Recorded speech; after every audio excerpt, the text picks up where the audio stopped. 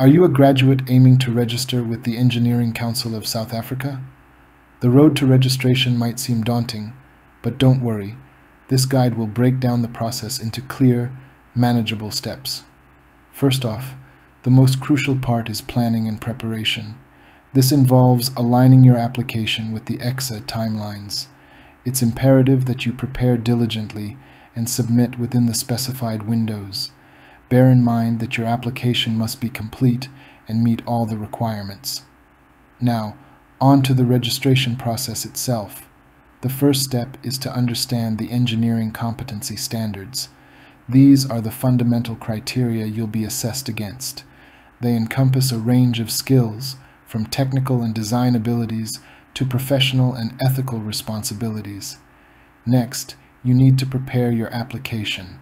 This involves collating your academic records, professional references, and, importantly, your report demonstrating your competence. This report is a key part of your application as it provides evidence of your skills and experience. Once your application is ready, you submit it to the council for assessment. The council will review your application and may invite you for an interview. This is your chance to further demonstrate your competence and commitment to engineering. The final step is the council decision.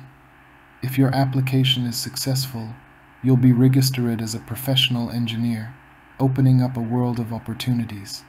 But remember, this isn't a journey you have to undertake alone. Support is available. I'm offering review, mentoring, and guidance services to assist you in this process. I can help you when preparing your application by reviewing it, guiding you through the assessment criteria, and providing valuable insights for the interview process. I'm accepting a maximum of 5 applications for review in the first cycle and 10 in the second cycle.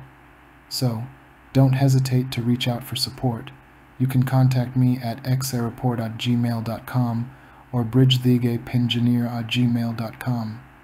In summary, Engineering Council of South Africa registration involves understanding the competency standards, preparing and submitting your application, going through an interview, and awaiting the council decision. With careful planning, preparation, and the right support, this can be a rewarding journey. So, as we embark on this new year, full of potential and promise, remember that there's guidance and mentorship available. Together, we can make 2024 a year of growth and achievement in your professional journey. After all, the destination is not as important as the journey itself.